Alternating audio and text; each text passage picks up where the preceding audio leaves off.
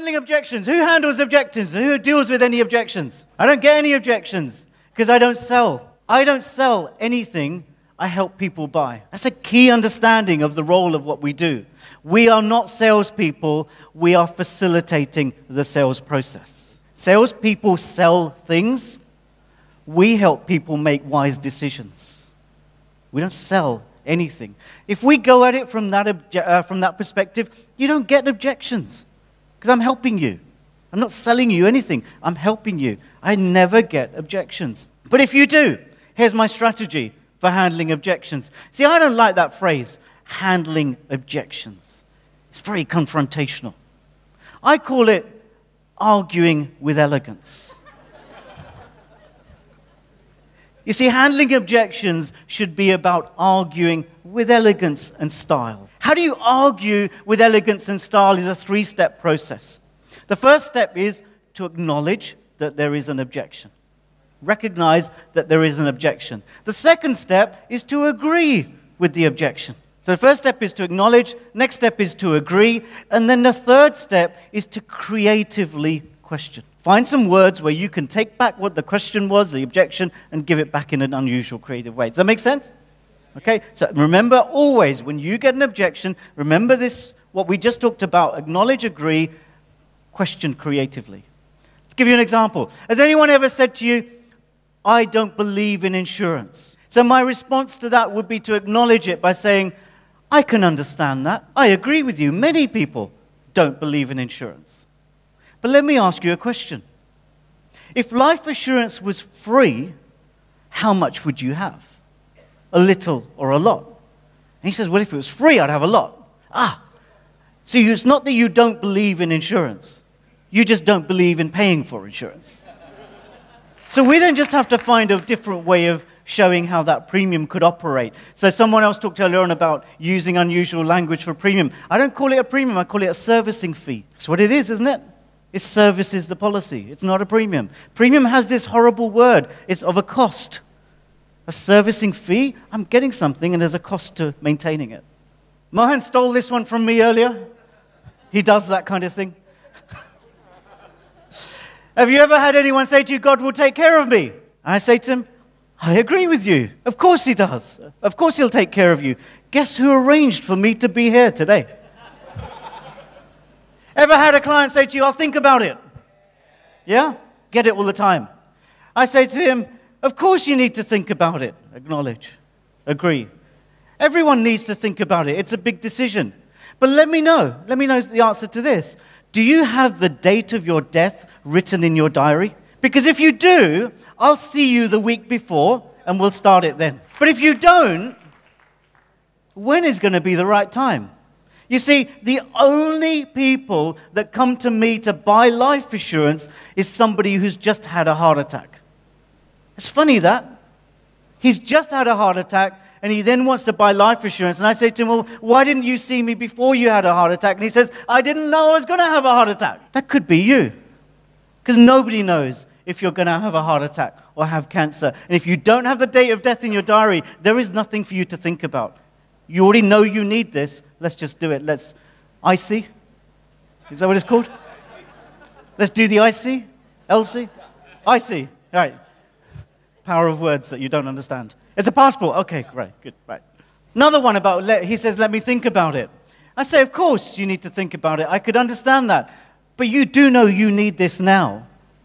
He says, yeah, but I need to think. Well, if you had a leak in your roof, and you have a leak in your finances to protect your family right now, would you fix the roof when the sun is shining or when it starts raining? When it's shining. The sun is shining right now because you will qualify for the policy.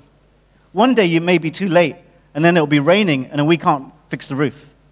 Now is the time. Now this is an idea not to be used as your first idea, or your second, or your third. This is the idea you use when everything else has failed.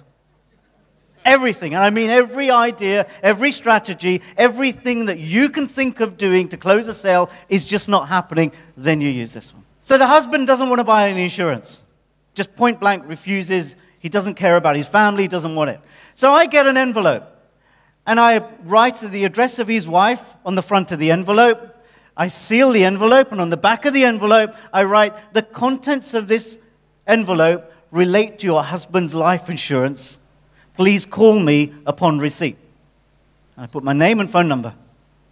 The wife gets the envelope in the post, opens it, nothing inside. She calls me, she says, you sent me this envelope about my husband's life insurance.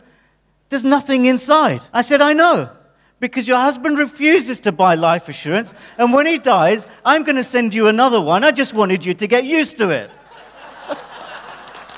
I told you this is not your first one to use, because what will happen now is when the husband gets home, he's going to have the biggest argument of his life. We know it, okay? And the result is that he is going to buy a policy. He's just not going to buy it from me. But that's okay. I've done some charity work for another agent somewhere. That's how I view it. Because I wasn't going to do the business anyway. Last resort. This is not a good idea, is what I'm getting at. It's really important. I can see people writing it down. Do not do that. When Leonardo da Vinci painted the Mona Lisa, at the time that he painted it, it was just a blank canvas and some oil paint splashed on that canvas. And at the time that he created it, the value of it was just the canvas and the paint sitting on the canvas. But over time, the Mona Lisa has become the most valuable work of art in the world. And yet it is still only canvas with paint. What is it that created such value in just that simple object?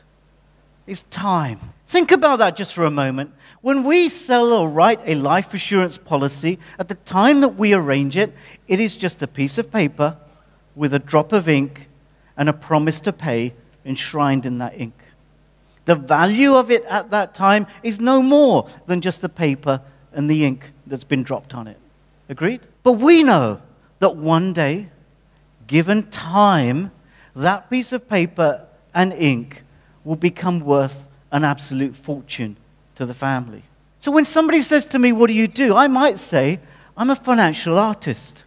And what I do for my clients is create financial masterpieces, which they don't necessarily value today, but I can tell you their family will appreciate as priceless. How many financial masterpieces do you own?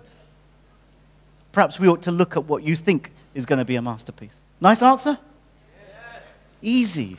Just think about what you say. I know advisors around the world that have closed a sale on this idea and made thousands of dollars on this idea, and they were struggling to close a client, but when they used it, the client said, why didn't you put it to me like that before? Now I get it. That it isn't about what I'm doing today, it's about what the masterpiece will be in the future. Some of you kindly have purchased my book called Smashing the Glass Ceiling. It's a motivational book. It helps people to get qualified for MDRT. More importantly, it gets them to top of the table. And I can name people that have used the ideas that I have that have gone from MDRT qualifier to TOT in 1 year. If you want to email me, this is my email address, bhupinder@anandassociates.com. If you want to get the script, I'll be happy to send it to you. Through the power of words, I want you to think really, really carefully next time you're communicating with your clients. What are the words you're using? What is the influence of those words to create the reaction that you want, to deliver the response that you're after, to create the results you desire? Think really, really carefully about those things.